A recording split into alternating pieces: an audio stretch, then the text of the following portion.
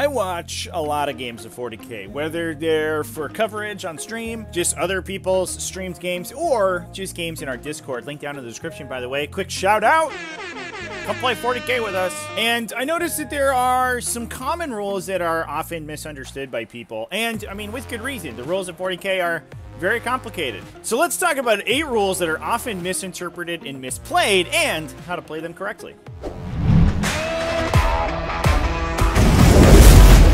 What's up, folks? Welcome back to Tactical Tortoise. My name is Trevi, and today we're going to be going through some of the weirdest rules in Warhammer 40k and how you are supposed to play them correctly. Warhammer 40k is a complex game. There's a lot of rules in it. Unfortunately, Games Workshop has a pathological fear of templating their rules, so a lot of times things in different phases or using different profiles work slightly differently from one place to another. And today, we're going to talk about some of those weird interactions and how you're supposed to resolve them on the tabletop. If you enjoy this style of content, you find this video useful, please go ahead, drop a like, drop a subscribe on the video. It really helps let me know what kind of videos people like to see. And if you have any strange rules that you see people misplay all the time or that you have a question about that aren't included in this video, go ahead and throw it down in the comments down below. Do all that YouTube stuff. You know, the YouTube stuff. Anyway, let's get into these rules, and let's start with how you're appropriately supposed to measure distance between units for attacks versus measuring for psychic powers. Now, normally when you're measuring between units, you measure between the closest points of the bases or hulls, if you have a unit that hull measures, of the 2 closest models in those units. However, this changes when you're trying to target them with a ranged attack. According to the range weapon targeting rules in the shooting phase, when you measure for a ranged attack, you have to drop both range for your weapon and line of sight to a single model in the target unit, which means that even if the 2 closest units are within weapon range, if the models you can see in that unit are outside of the range of your weapon, you are still not able to target that unit. This changes, however, when you go to the psychic phase. The psychic phase has its own targeting rules and still considers the 2 closest models in each unit when measuring the range for a psychic power. So this is a little confusing, so let's go to an example to help elucidate things. So I'm trying to shoot with my tactical squad here, and they have a model with a flamer. A flamer is a 12-inch range weapon, and so I would need to target an orc if I wanted to shoot in this orc unit that is both within 12 inches of the flamer model and in line of sight of him. Now, unfortunately, the orcs are pretty craftily hiding behind this box, and while the orcs behind the box are within 12 inches of the flamer model, I can't see them for line of sight. The only model in the orc unit that the flamer guy can see is just outside 12 inches, which means that even though I have both visibility to the unit and range to the unit, technically, I need both to the same model, which I do not have, and that makes the orcs an ineligible target for the tactical marine. Now, this changes when you talk about psychic powers. So let's say I have a librarian here, and he's going to try to cast a psychic power on the orc unit. This works the same whether the power is smite, which has to go towards the closest enemy unit, or a targeted power. But when I measure range for the target unit, I measure between the closest models, which means they were 12 inches away, and then I measure visibility to any model in the unit. So even if, for example, the librarian was back here and outside 18 inches of this, the only orc boy that it can see, if it wanted to cast smite or another similar offensive power on them, because the closest model in the unit is within 18 inches, they will still be hit by that smite or whatever that offensive power is, despite the fact that I don't have both range and line of sight to the same model. So the range and line of sight restrictions are only for the shooting phase. Otherwise, you measure to any model in the unit for both range and line of sight. Next up, another rule I see misplayed relatively commonly is how you're supposed to treat models that overhang their bases significantly. Now, according to the measuring distances section of the rulebook, if your model has a base and it does use base measurement, so it doesn't have a rule like the grav tank rule that tells you to measure from its hull, the game essentially only considers your model for measurement purposes as the little black disc that's underneath it. The actual plastic or resin or digital figurine that's hovering above the base doesn't matter for measurement or placement purposes. I see a lot of comments on the channel, people talking about the physical size of models being restricted for its movement, and unless your model hull measures, that doesn't actually come into account at all. So, for example, a Hive Tyrant is an example I love to use, given that the model is so physically large, especially in real life, that it overhangs over its base pretty significantly. Now, that means that according to the rules, I am allowed to place my model up against this wall like this, despite the fact that the physical model, the plastic figurine in this case, would be protruding into the wall. Now, this is something we can do easily on Tabletop Simulator because your models can phase through other models. But in real life, the core rules suggest that you use the Waddly model syndrome tips to, instead of placing the model here, just mark its actual position to your opponent and then take the actual model and put it in a close approximation of that position so that your opponent knows where it is. Now, one thing that we do in real life is we use proxy bases, essentially just a spare base that you have lying around or a cutout that's the same size as the base to represent the location of the model in terms of measuring, and then you can just put the actual model wherever you can physically put it for the purposes of measuring line of sight. Now, one thing to keep in mind is that this can cause some weird issues if your model is physically larger than the area it's going into. On Tabletop Simulator, like I said, it's a lot easier for us, but if your model does protrude through a wall or a building like that, it will be able to be seen through the building. This is something you'd have to discuss with your opponent, so generally speaking, you don't want to actually try to overlap your model with a terrain piece, but that terrain piece doesn't actually stop the physical placement of your model. Now, this changes if you have a model that uses hull measurement instead of a base measurement. So a vehicle like this truck here doesn't have a base to measure from, so it just considers every part of its model as its base, essentially, which means that not only can it not protrude into terrain in any way, and even the guns and things on top of it won't be able to overlap into the terrain like we're doing here. That would be an illegal position for that model. But also, in cases where there's multiple stories on a building, it can be possible for the second story to actually physically stop the truck from being able to go in. That's not the case for models that base measure. As long as you can squeeze your base underneath the second level, you're allowed to be placed there. But for vehicles and hull measurement stuff like that, it can actually, second stories can actually stop them from entering buildings. Next up, let's talk about flying models and when models are actually allowed to fly. It is a little confusing because flying models typically behave differently in different phases, but the general gist is that during the movement phase, a model with the fly keyword will be able to move over models and ignore vertical distance for moving over terrain.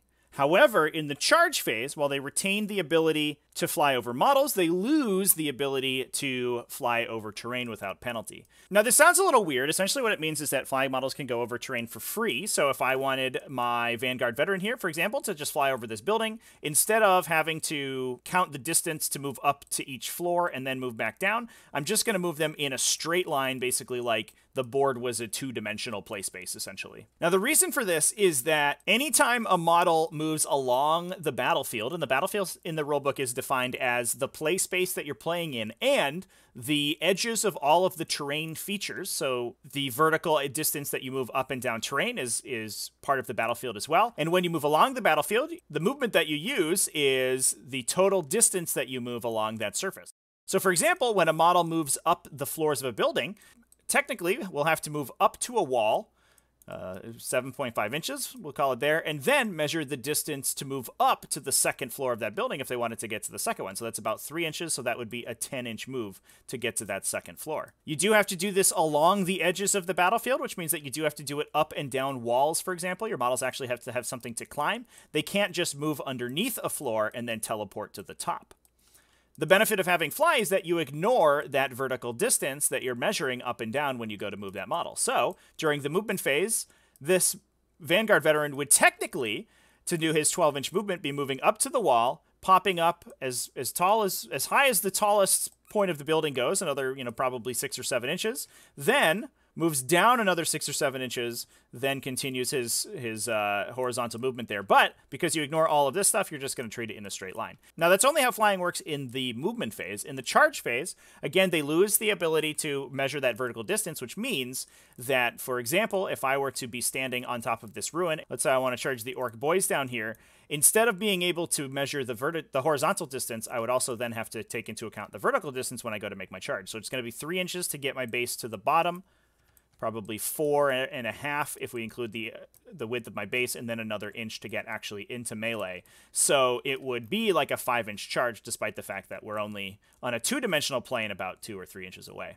Now, this sounds very annoying and confusing, and you're not wrong, but I think it helps to explain kind of the story behind this, and this might be a little apocryphal, but the way I understand it, and this is a little bit before my time playing 40k, when Games Workshop, when their coverage team would go to big tournaments like Nova Open or LVO to stream games, they would bring a table of terrain with them, and they would use the terrain setup rules that the event were using, but with their own terrain that they built. And that included some very tall buildings, I think that were about this tall, these big, huge 8-inch buildings or so. And what players quickly found out is if you were playing with a large building like that, what they could do is, because all measurement in the game is from your base to your measuring base, if they went to deep strike, let's say we deep strike a unit of Vanguard veterans or whatever, and there was an enemy unit down here, they would have to deep strike more than 9 inches away, so this would be 9 inches. But because flying used to ignore the vertical distance when charging, you would approach this as a 2-dimensional plane when you would actually go to charge that unit.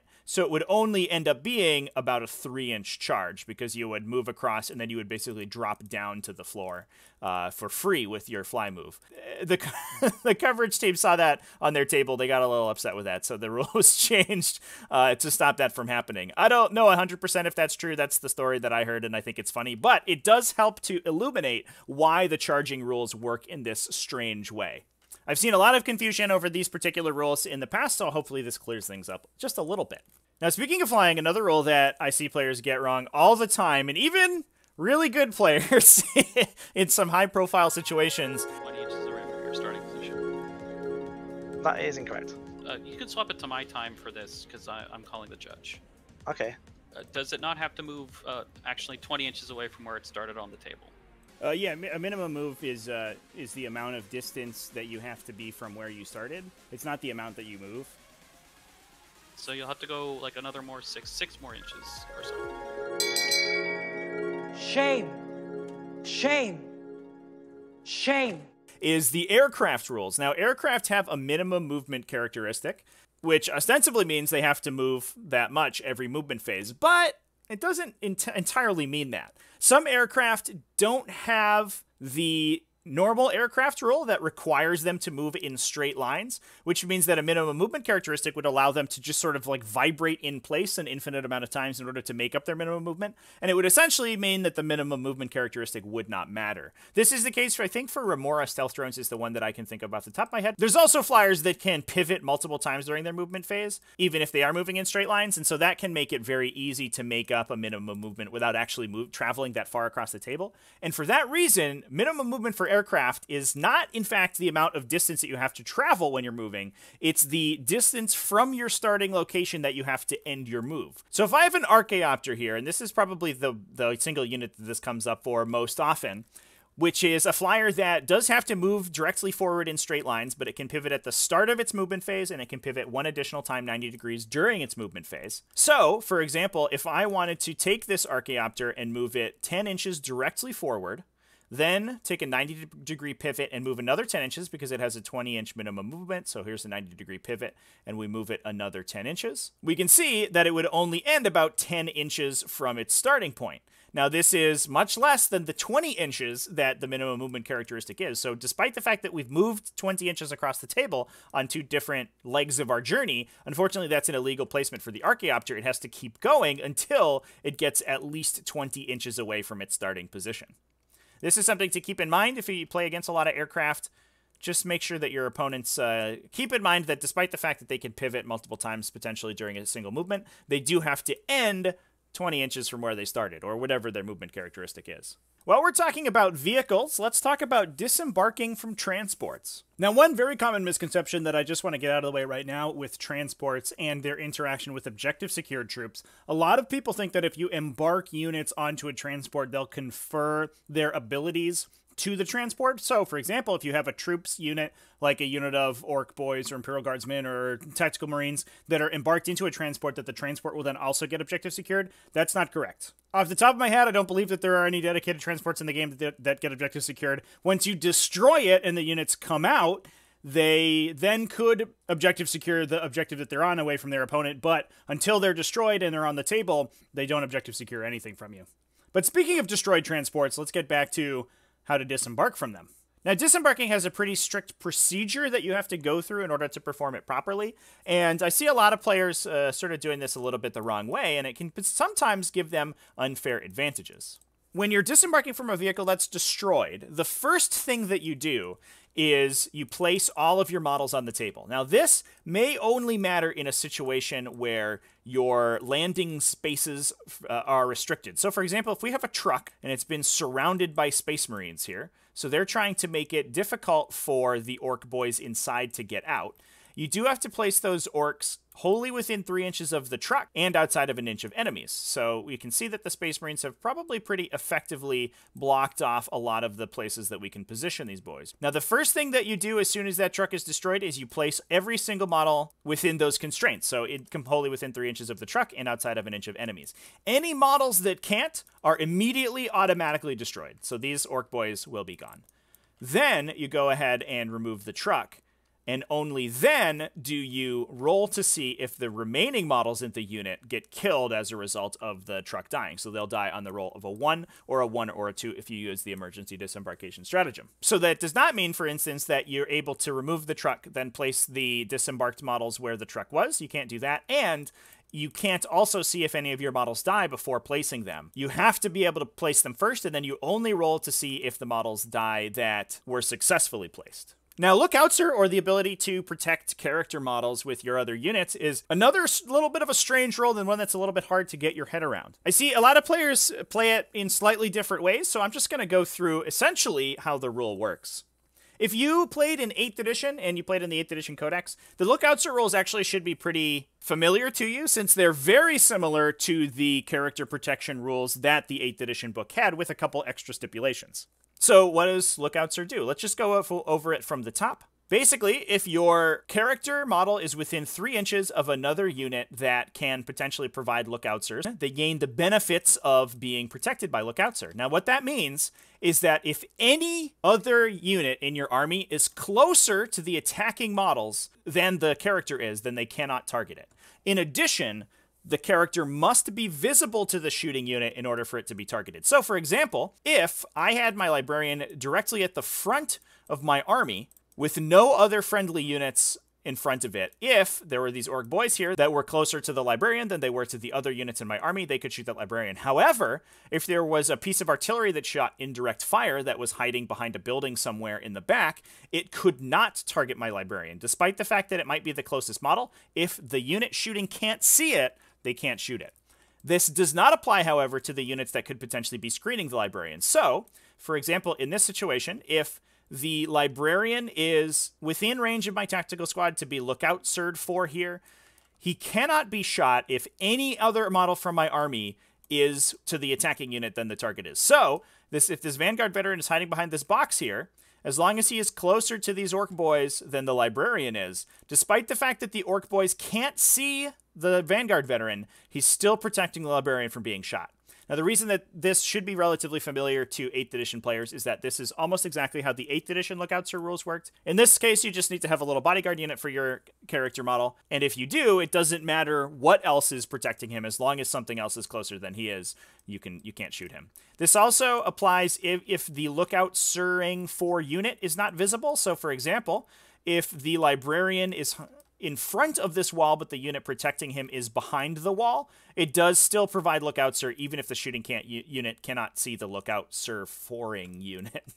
The Lookoutser rules are a little bit confusing. Like I said, I think it's a little bit easier if you have played in 8th edition because you played with similar rules in the past, but it is something to keep in mind. The units screening for the characters do not have to be visible to protect them from enemy units shooting at them.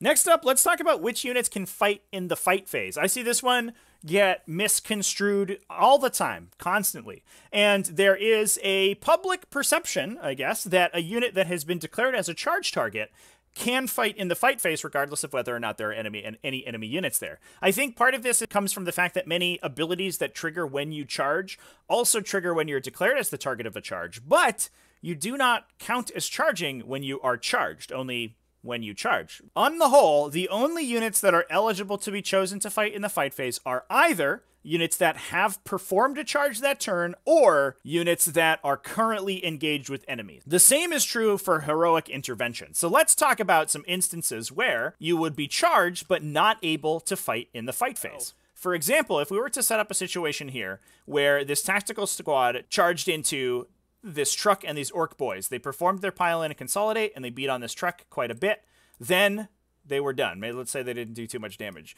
If the orc boys then activate next to fight back and come in to fight the tactical marines and kill them, this truck would not then be eligible to fight, because even though it was charged in the fight phase, when it comes its turn to fight, all of the units within an inch of it are dead, and because it didn't charge itself, it's not then able to activate and pile in and consolidate. Similarly, if the orcs charge into these tactical marines and they trigger a heroic intervention off of the librarian here, who can move 3 inches to engage them.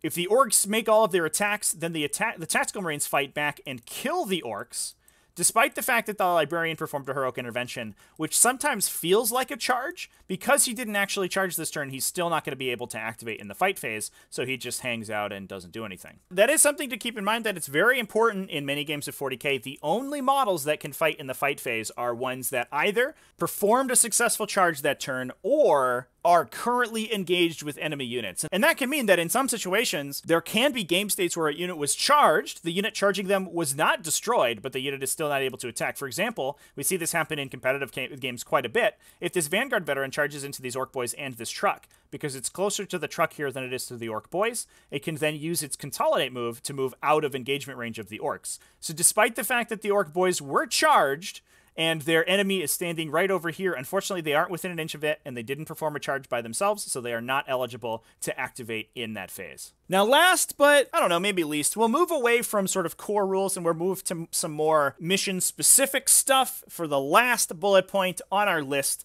of commonly misplayed rules here, and those are actions.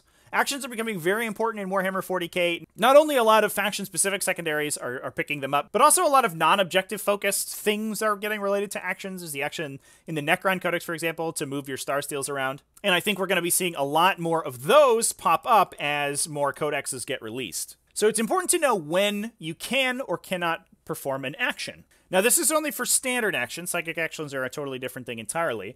And standard actions only turn off if the unit performs a movement phase style movement. So that's a normal move, advance, fall back, or remain stationary, not pile in and consolidates, tries to perform a psychic power or a ranged attack, or declares a charge or heroic intervention. This means that actions can still be completed if you are fighting enemy units in melee. So for example, if I were to start an action on an objective, then my opponent was to move on to that objective and charge my unit. As long as my unit doesn't die, even if it makes a pile in, consolidate, and makes melee attacks, because it didn't charge or heroically intervene itself, the action will still complete normally. So it's basically impossible to break an action just by engaging the enemy unit performing it, despite the fact that they can't be in an engagement range when they start to perform the action. Even if they're within an engagement range at the end, as long as they didn't do any of the things that we talked about before, they're still fine to complete that action.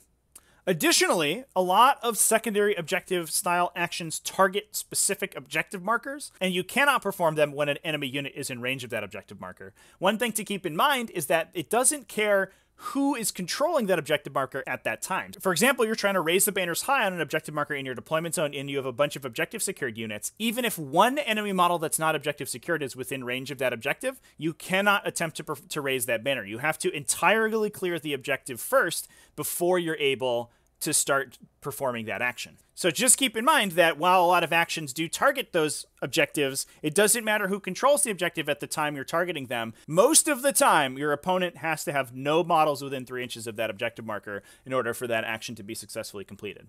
That's more of a mission-specific thing. Doesn't happen quite as often as some of the core rules we talked about today, but I do think that it is worth mentioning. So anyway, those are 8 rules that are commonly misplayed in Warhammer 40k, and that you now know how to perform correctly. So now, when you go to your local game store, you can push your glasses up and you can say, well, actually, every time you see someone misresolving a rule, take that, other people who didn't read the rulebook as well or watch this video.